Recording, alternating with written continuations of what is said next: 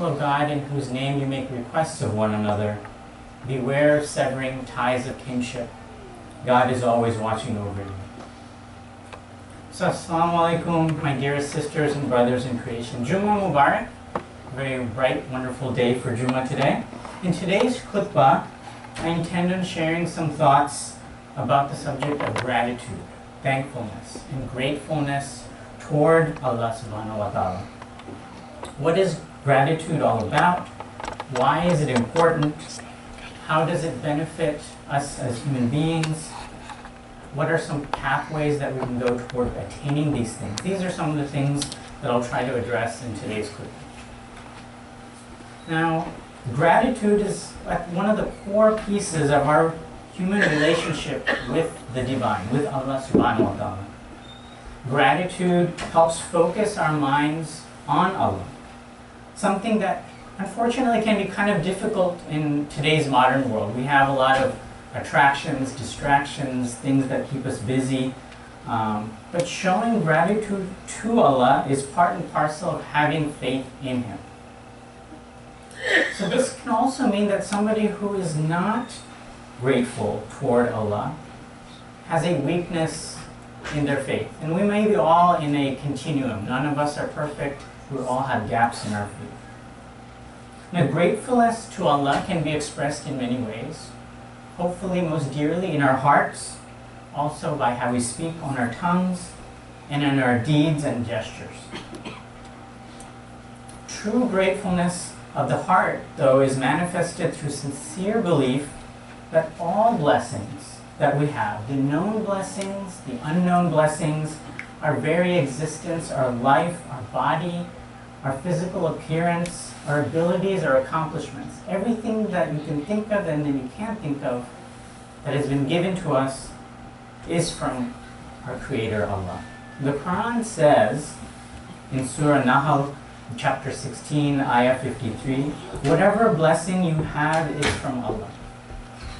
That's it. Whatever blessing we have is from God.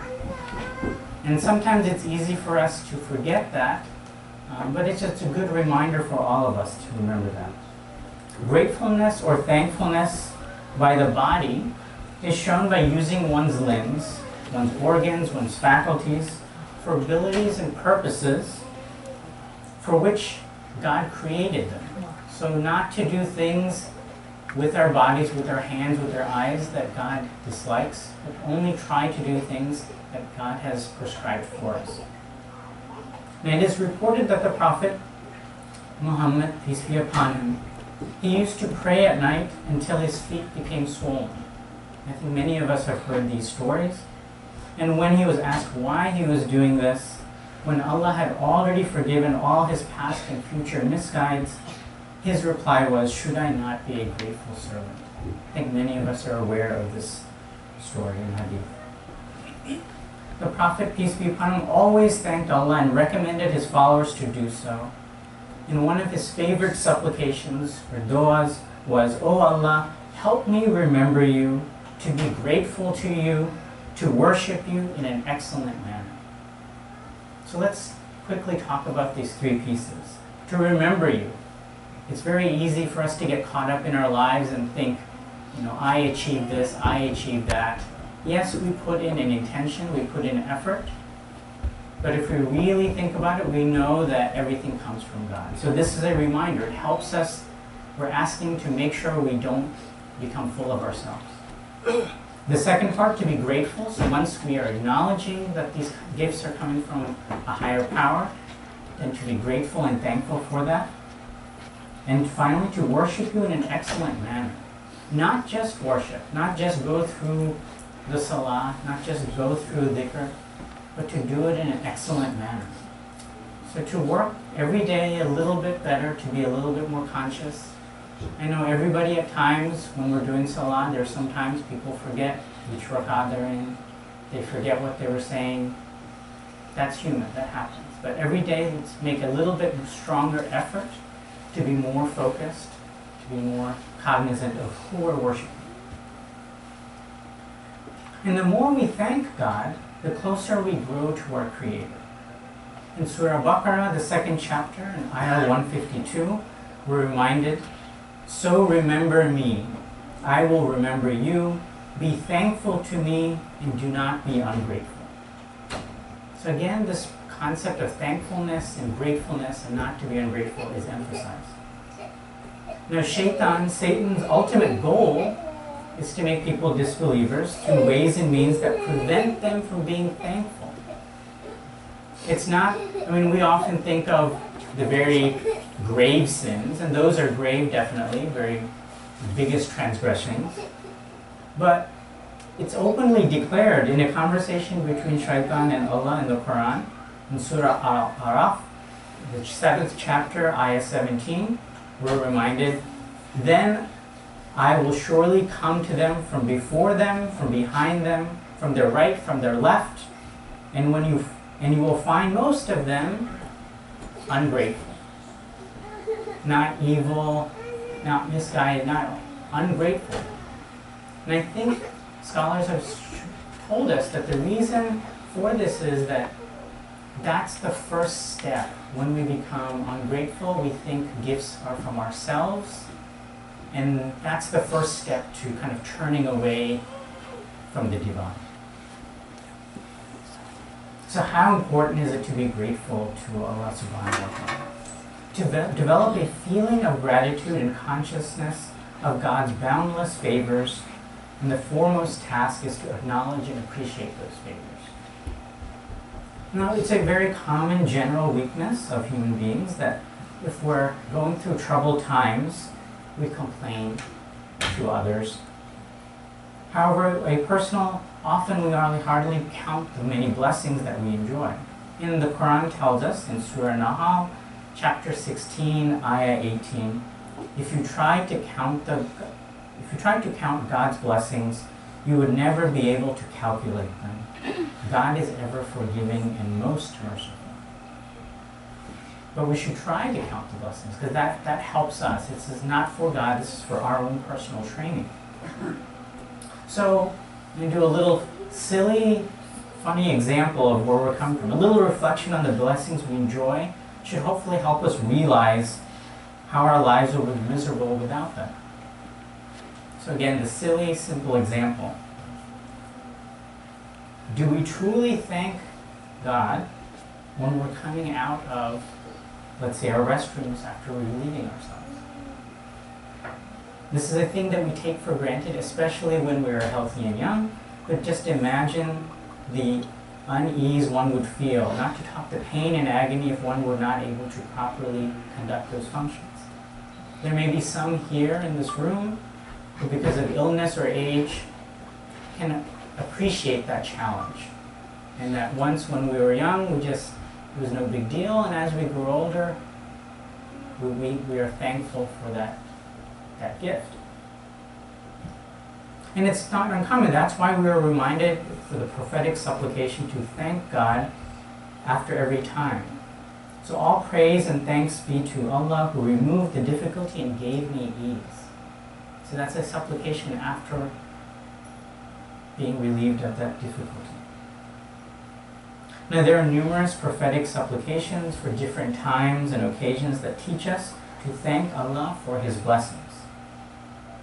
And although thankfulness is a religious act of great significance, few people truly do it, Allah says. In Surah Saba, in chapter 34, ayah 13, we're told, few of my servants are truly thankful.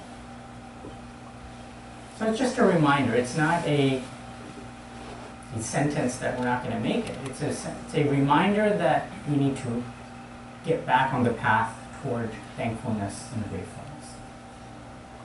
Also, we should look to avoid at those who have been blessed or seem to have been blessed with more than us. And we should look to those who have less. And I say seem to because what's a blessing and what's not is very hard to divine. Somebody may be given a lot of material wealth, but it may be really a test of what did they do when they get that wealth. Do they get more material things for themselves, or do they choose to give of that to those who don't have enough? So having a lot means you're asked to answer for a lot. And those who fail to do this are always complaining about their problems and never blessed with satisfaction or contentment. So that's one of the other things. If we can get into a pattern of thankfulness and gratefulness, I think one will find that you will become more content and satisfied with where you are in your life, the plan that Allah has laid out. So these are, I would say, universal truths. And what I've shown you so far, and I will additionally, these are quotes from the Quran, there's some hadiths. But an American president said something very similar. An American president once said, "Comparison is the thief of joy. Don't focus on what you don't have, don't focus on what your friends do have." This was President Teddy Roosevelt, about 110 years ago. So these lessons, these truths are pretty universal, and every tradition is reminded of these things. And it is impossible for anyone to be in a state that is in all respects better than everyone else. Not recognizing Allah's blessings can prevent us from gaining His pleasure. We know that if Allah were to punish us for our negligence, He would be very justified. And we are informed in the Quran, if Allah were to take people to task for what they have earned, He would not leave a single living creature on the face of the earth, but He grants them respite until the appointed time, and when their appointed time comes, then they will know that Allah is indeed observant of all His servants. So it's a cautionary ayah, but then Allah provides a way out of this. And He says, "Why should Allah punish you if you are grateful to Him and believe in Him? Allah is all appreciative and all knowing." Surah Nisa, chapter 4, ayah 147. Now, a lot of times in the Quran, when we read these things, all appreciative, all knowing, all compassionate, all beneficent, we read through them really quickly. But if we stop and think, all appreciative, that means He appreciates every moment that you are thankful. When you have a bite to eat, and you are thankful, He appreciates that. When your spouse does that, He appreciates that. When your children, when all of humanity does that, each and every point of those points of thankfulness is acknowledged and appreciated by the Creator. So it's an amazing concept to think about. Now may Allah make us among those who sincerely praise Him and thank Him for all His blessings and favors. I'll conclude the first section of the khutbah with this story. Sheikh Saadi, this is a sheikh in Damascus, probably a couple of generations ago. He narrates a story in which he says that while he was traveling, he reached Damascus in a difficult physical condition. Travel was difficult. He did not have any money to buy new shoes, as his shoes had worn out, to replace his old one, and it pained him that he was unable to buy new shoes. I think we can sort of identify with these things. Sometimes we think we need or want things and we're unable to for various reasons, and we feel a little angst. With these thoughts, he entered the masjid, where he observed a lame person, somebody without feet, and on seeing this, he immediately fell to prostration, to sujood, thanking Allah profusely for having provided him with the ability to walk, if not with new shoes. So it's again a reminder, we think that somebody who doesn't have proper this, proper that, but there's always somebody who has even less, isn't making do with even less. This incident identifies the perspectives that we can take and we should look at things. And those with a feeling of gratitude observe numerous manifestations of God's favors, and then it fills them with greater gratitude. During Ramadan, I was at Princeton University for Laylatul Qadr, and one of the speakers was talking about when he started having children in his family, and he had a little one who was keeping him awake at night. He was very frustrated, as I think many of you parents can remember or still are. And one of his friends gave him a way to turn around that perspective. He said, your child is waking you up, take it as your child is waking you up for tahajjud. Change your perspective of what you can do with this incident in your life. If your child is waking you up for the night prayer, great. It's usually pretty hard to get up for the night prayer or to do it. Now, this is a way for you to take advantage of that. So this is talking about changing one's perspective to appreciate the positive in what seems like a difficulty. However, there are others who are always complaining of what they do not have or are unable to be thankful to Allah's blessings He has bestowed upon them. Allah does not need our thanks or our gratitude. It's a benefit for us to be thankful. Because remember, God does not need anything from us.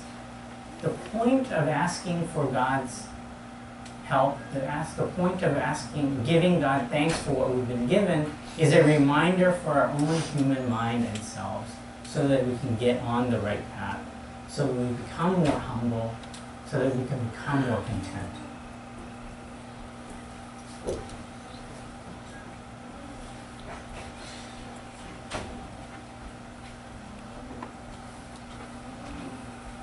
Allahumma salli ala Muhammadin wa ala ali Muhammad kama sallaita ala Ibrahim wa ala ali Ibrahim. In Surah Luqman, the 31st chapter, ayah 12, we're told, "He who is grateful only for the good of his own soul. But if anyone is ungrateful, then surely Allah is self-sufficient and praiseworthy." So it's again a reminder of the concept we just talked about, that this praise, this thankfulness is not for the Creator. The Creator does not need that. It's a gift for ourselves to help guide our souls. Gratitude helps slow us down. Enjoy what we have rather than always waiting for the next wish to come true. Gratitude can help us recognize that we already have enough of what many people have for long been yearning. Therefore, it can help tame our ego or nafs to understand that if we can't find happiness in the blessings we already have, we're probably not going to find happiness with a little bit more stuff tomorrow. You see, gratitude is a sense of fulfillment that comes from not wanting more, but rather from a sense of knowing that whatever God has given you is enough. Gratitude helps us recognize other people's favors upon us. The Prophet, peace be upon him, said, "He who does not thank people does not thank Allah." So it's not just a vertical relationship. Thankfulness is a horizontal relationship with society too. Thus, he made it quite clear that expressing our gratitude to Allah by thanking Him also involves that we thank people who do favors for us. In another hadith, it's related, "Whoever does you a favor, then reciprocate, and if you cannot find anything to reciprocate, pray for him until you think you have reciprocated." Gratitude trains our minds to focus on the right things in life. And when we let our minds look for problems, we see plenty of them. Instead, if we rather look away from our problems and focus on the possibilities and solutions, we will get those too. Let's therefore use gratitude to motivate ourselves to find possibilities and solutions and not negatives. So I'll kind of conclude here with something that we can actually do, maybe that we can take away from today. Many times, hopefully many of us, after our prayers, we'll do a short amount of dhikr. And we'll say, Astaghfirullah, I seek forgiveness of Allah, 7 times, 11 times, 33 times. Subhanallah, glory to be God, same thing. Alhamdulillah, all praises to God, or thank God.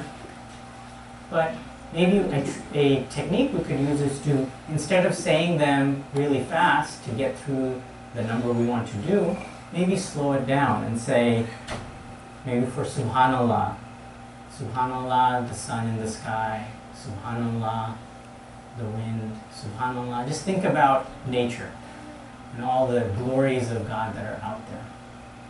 For Alhamdulillah, maybe slow down, just Alhamdulillah for raising us up from our slumber this morning. Alhamdulillah for breaths of life. Alhamdulillah for the food that nourishes us today.